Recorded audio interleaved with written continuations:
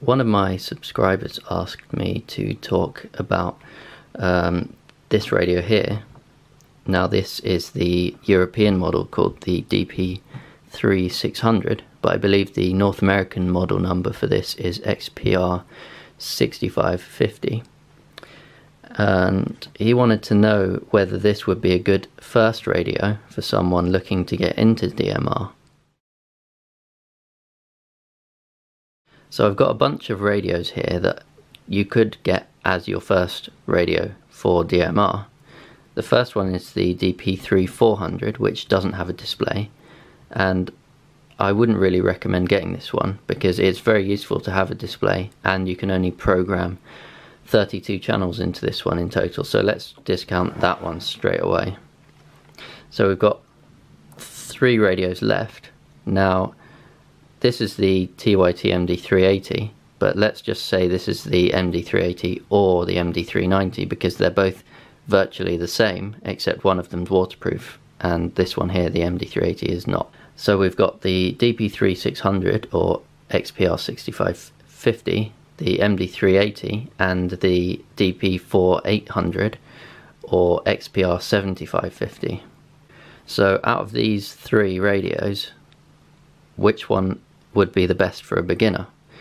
Now it really does depend on how much money you've got to spend and what you want to be able to do with the radio. If you want to be able to use capacity plus systems as well, like if you're interested in scanning, then you would have to get either of the Motorola radios. If you're not bothered about capacity plus systems, which is probably most people watching this, then you can get any of them. And in that case I'd actually recommend that you get the TYT MD-380, which is the waterproof version of this radio. Now the reasons that I recommend that is because firstly it's cheaper than getting either of the Motorola radios. To get it new is much cheaper than either of these. Secondly, the programming software is free, whereas the Motorola programming software is quite expensive. And finally, the programming cable is also a lot cheaper for this radio than it is for either of these. These two both can use the same programming cable, they both have the same connector on the side, although a later version of the programming cable was released with this series of radios because this series is newer than this one. And you can't program this radio with the old programming cable that was for use with this radio. However, you can program both of them with the new cable. Now that is considering that you might have a budget on the lower end, then you might want to buy the MD-390. If you have plenty of money to spend on a radio and want to get a really good quality radio, then I actually recommend this radio here, which is the DP800 in Europe or the XPR7550 in America. And there are a few reasons why I recommend this model over the MD-380 or the DP3600 or XPR6550. Because it's newer than this one, I'll compare it to this one first and ignore the MD-380 for a minute. Because it's newer than this one, it actually has better audio, much better audio in fact, and it has a few fixes that were problems in this radio. Like the channel selector in this radio, after a while it kind of wears out and sometimes the channel skips around randomly between the channel you're on and the ones either side of it on the channel selector knob. This radio doesn't have that problem at all. And actually this radio has no numbers on the channel selector, as you can see there, it just has dots. And it relies on the screen to show you what channel you're on, but it also means you can have more than 16 channels in one zone. So if you want to put like 30 channels, 40 channels in a zone, you can do that on this radio. On this radio you are limited to 16 channels only in a zone. Now, although this radio does have some things about it that are better, such as the audio and a few small fixes, it also has some, well, one thing about it that is worse, that I don't like, and that's the antenna connector, because they actually used a standardized antenna connector on this radio, which meant that you could buy your own antennas or connect it up to your own external antennas. However, on this one they used a proprietary connector, which means you can't use your own antennas with this radio, and you can't plug in any external antennas either, unless you buy a very expensive adapter from Motorola that I've never actually seen for sale. I've only heard about it online.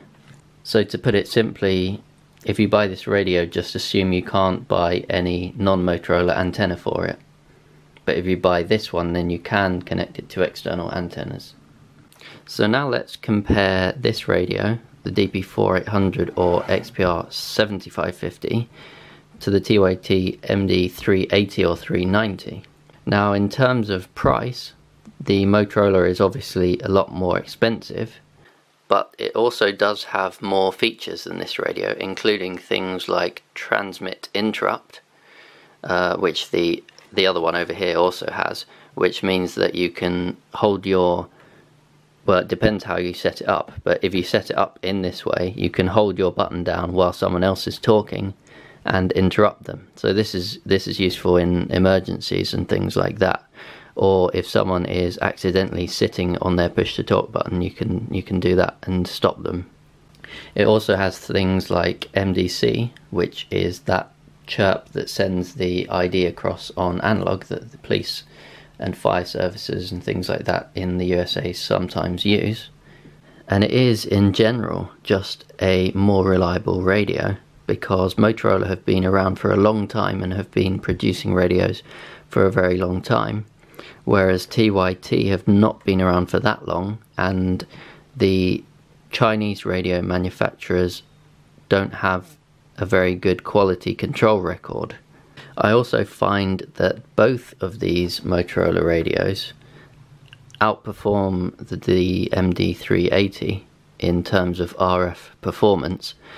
So if you were, let's say, in the fringe areas of a repeater and still wanted to be able to use it, then you would be more likely to be able to use it with either of these radios than you would on the TYT. So to summarize this video, if you're looking to buy a new DMR radio for a first time DMR user, then if you're on a lower budget, I'd suggest the MD-380 or MD-390 if you want it waterproof, and if you have plenty of money, then I would suggest the DP800 or XPR 7550 in the US. So let me do a quick demonstration of the audio on the two Motorola radios. I'm going to show you the older one first so you can see the problem that it has with audio. And I'm going to be talking on the TYT, but it doesn't really matter what radio you're talking on. So if you have someone talking really loud into the microphone, then on this radio it sounds really bad, and it's really not nice at all to listen to. So let's see how that sounds. Test. 1, 2, 3. 1, 2, 3. Test. Okay, so just now I was talking on purpose very close to the microphone to show you that, and it is quite a common thing that does happen all over DMR, so you can expect to come across quite a few people talking like that. Now I'm going to be listening on this radio instead, and I'm going to turn this one down, and I'm going to do the same thing. So I'm going to talk very close to the microphone again on TYT, but this time you should hear that it doesn't sound anywhere near as bad as it does on the older Motorola radio. Test. 1, 2, 3. 1, 2, 3. Test. 1, 2, 3. Test. 1, 2, 3. 1, 2, 3. Test. So hopefully you could see the audio problem being demonstrated relatively clearly there. And that is the end of this video. Thanks for watching.